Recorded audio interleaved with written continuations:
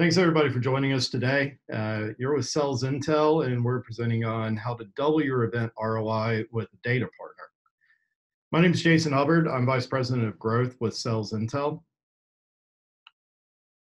In over 10 years of marketing and SaaS, I've done a lot of events. That's been a huge part of the budget with a lot of the organizations that I've worked with. And so I've learned the hard way a lot of things that work and a lot of things that don't.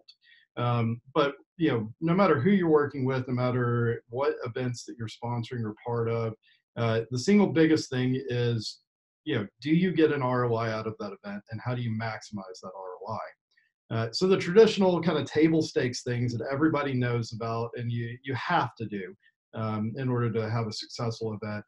Obviously, you have to man the booth. So you want to make sure your people are well trained, that they look professional, that they're dressed appropriately, that they know their talking points, they know how to engage. You need to have collateral printed that looks nice, that's ready to hand out. Some keys around collateral, keep it simple, do something to make it stand out.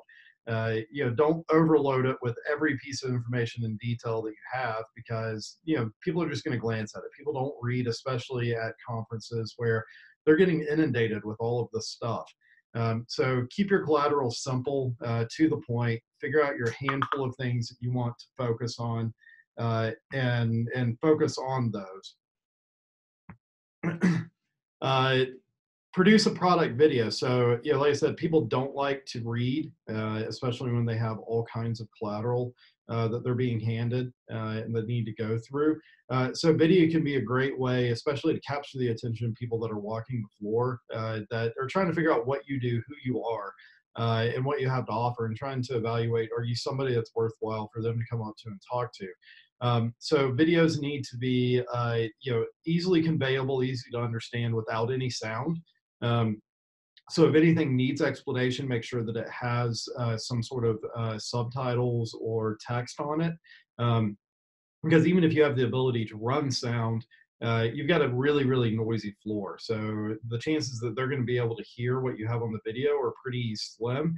And even if they can hear it, that's then going to be competing with the conversation that your reps are having at the booth. So have a good video that does a good job of explaining it, does it with without the need for any sort of audio. And then, a basic that a lot of people see, have something to give away. People go back and forth on whether it's worth it to invest in swag or kind of tchotchkes that you give away at the booth. There's a lot of research out there that shows that having something is effective. I'm a firm believer in, spending more money on fewer things that are going to be higher quality or higher demand. Also, don't ever underestimate having items or giveaways that are cute or different. One of my organizations, we sort of adopted the unicorn as our internal spirit animal. And so we had unicorn plushies that had our logo on a T-shirt. And so we would give those away, and people ate that stuff up.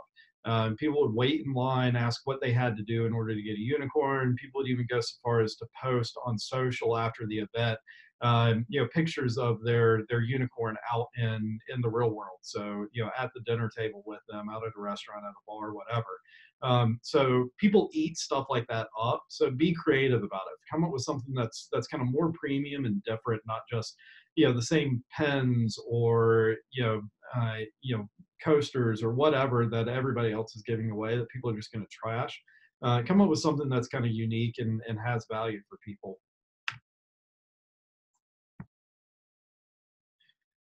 And then this is a key, something I learned the hard way and that you see a lot of people not do. So what we covered in the first one are kind of the table stakes, the things you absolutely have to do to have a successful event.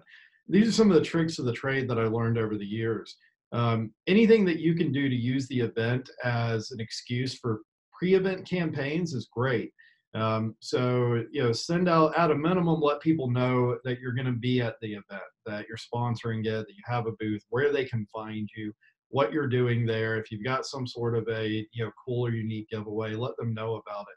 So don't rely on them just stumbling across you. Don't rely on the event promotion to be able to drive awareness or traffic. Do your own.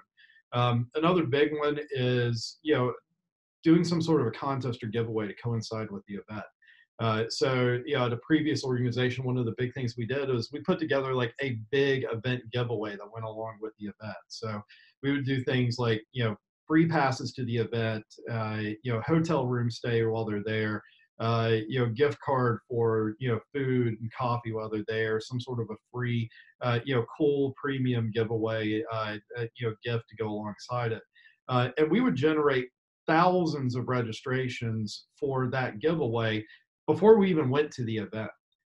So oftentimes we would generate more leads from the pre-event promotion and giveaway than we would from our booths at the actual event. Now, point within that is the people that you generate from that are not necessarily going to be as highly qualified as the people that actually show up at the event. So you're going to have some people kicking the tires, some people that are just interested in the giveaway that are registering for that. So it's going to take some more qualification around those people to make sure that they're the right targets for you, versus the people that actually show up at the event are typically going to be more qualified.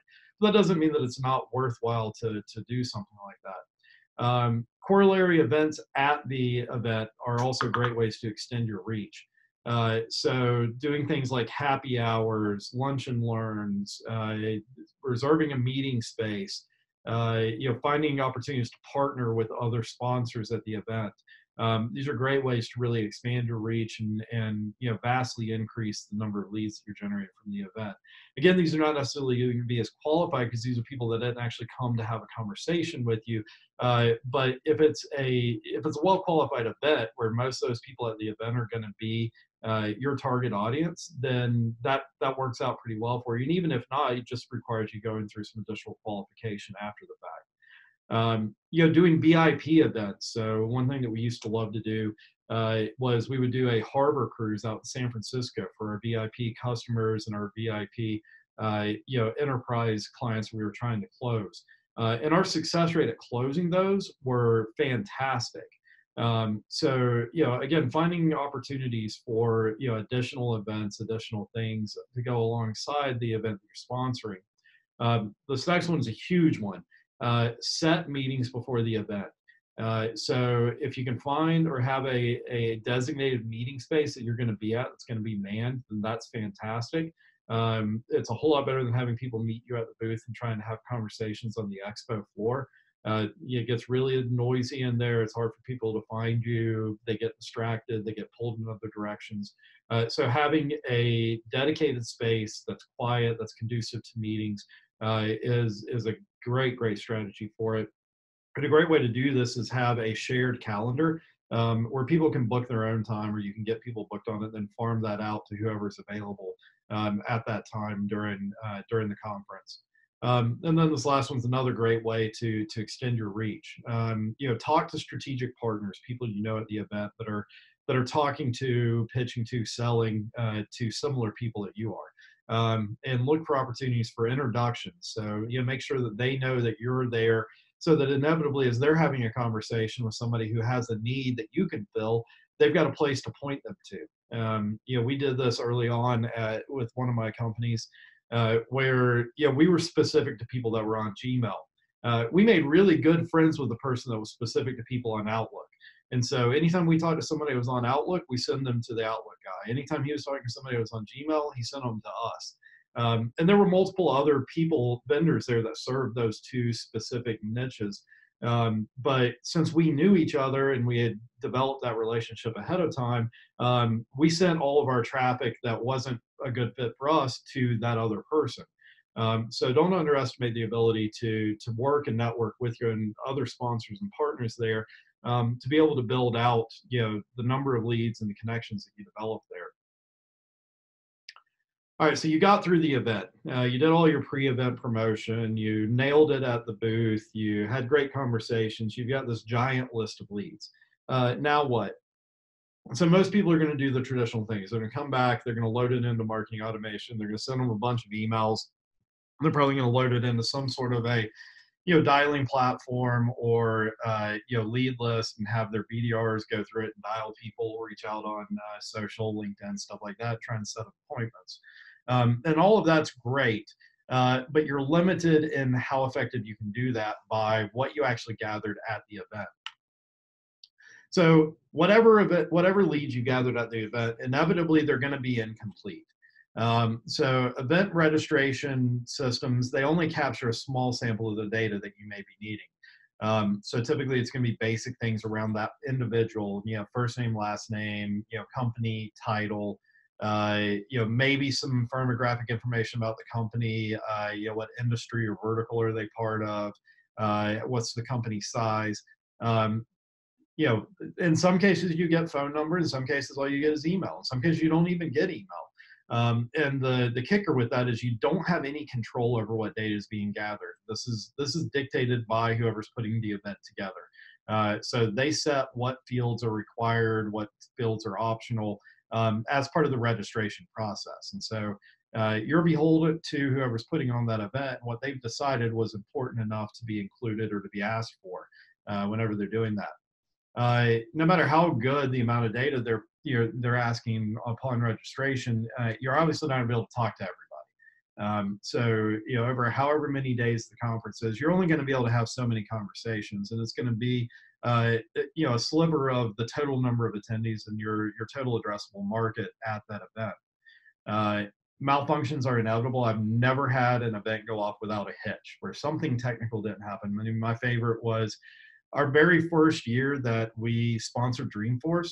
Um, Salesforce just somehow dropped the ball and didn't collect phone numbers on people. So we generated this big lead list of people, but we had no phone numbers to follow up and pick up the phone and call anybody. And there was nothing we could do about it. Salesforce said, "I'm sorry," and went on their way. So in that case, there really was nothing we could do with that. Or even if you had good conversations, you found a good company, a good account that seems like it would be a fit. Odds are that you didn't talk to the decision maker, and almost certainly didn't talk to all of the decision makers you need to talk to. And so having a way to be able to go out back after the fact and be able to figure out who are these other people that you need to talk to is crucial to it. And so this is where a data partner comes in. You can get contact information on the people you need to be talking to. So like I said, if you had a great conversation with somebody, you've identified a clear need at that organization, but either they weren't your decision maker or there's other decision makers that you need to reach out to, then you've got a couple options. Either you can have a data partner that allows you to then be able to go into that organization and find the contact information on those other people you need to be talking to, or you're left having to ask for a referral from the person that you had a conversation with. That's not to say you do one at the expense of the other. Of course, you do both. But if you have a data partner where you can go and you actually find the information on those people that you need to talk to, and then you can name drop the person you did talk to. Hey, I had a great conversation with Jim. This sounded like a need that you guys have. Can you confirm? Is that a conversation that's worth us following up on? On average, for a SaaS sell these days, you're going to have 7 to 8 decision makers at the table. Chances that you had conversations with all 7 or 8 of those people at the conference, or even that all 7 or 8 of those people were there to begin with, are slim to none. And then similar, if you only have one point of contact at that company and they go dark, say, and this happens all the time. They get back from the conference and they're just swamped. They've got a week's worth of stuff they got to catch up on. They have 200 vendors that they talk to that are all, trying to get a meeting, get a follow-up call, all of that. And you just fall through the cracks. Or as happens very often, they just straight up forget who you were, what you did, why this was important, why they want to have a following conversation with you. But for whatever reason, they don't get back to you. You can't kick that conversation back off. Having other people to reach out to becomes really crucial. Another piece of it, like I mentioned, you have incomplete data that you're working off of, and in particular, company intelligence is an area that really comes up short at conferences. So most of the data that you're going to gather off of registration is going to be specific to that person. It's going to be their name, their email address, their phone number, their title. And then you're going to get very little in the way of company information beyond company name, maybe company size, and maybe company industry. Anything additional detail around that, you're unlikely to be getting.